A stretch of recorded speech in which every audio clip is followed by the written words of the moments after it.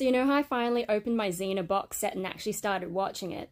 I realized something was missing! Ta-da! Hercules is where the character of Xena originates, and I realized my collection wouldn't be complete unless I had those episodes. The Warrior Princess. The Gauntlet. The Unchained Heart. Yes, I did buy an entire box set just for 3 episodes across 2 discs. It's entirely consistent with my collecting habits, though. Officially, there's 5 seasons of Angel, but I like to think there's 8 because he was prominent in 3 of the Buffy seasons. Who cares if they're not the main character? It's part of their story! Now, I probably will end up watching the rest of this epic box set, seeing as I have it. Thank you, random eBay guy. Oh my god, free postage and everything. But this is a bit of a nostalgia trip, and I gotta say, younger me, and also current me, will never be as interested in muscly dude as we are in warrior chick struggling with an impulse to be violent. I mean, there's no contest, and the music in the opening is better too.